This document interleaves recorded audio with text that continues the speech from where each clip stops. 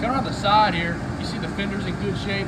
You see it does have these rear wheel weights on the back tires. The tires have about 70% tread left, and they are Goodyear tires, so you know they do have quite a bit of life left to them. The rubber mats here are in great shape. They're not all wore out, peeled up like you see in a lot of these pieces.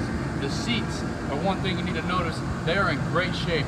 No rips or tears in these seats whatsoever. That just goes to show how well maintained this machine was.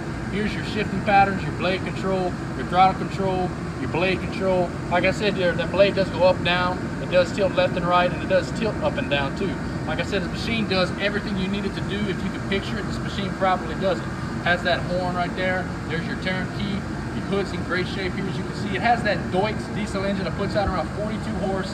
It has a hydrostatic transmission, and this machine is four-wheel drive.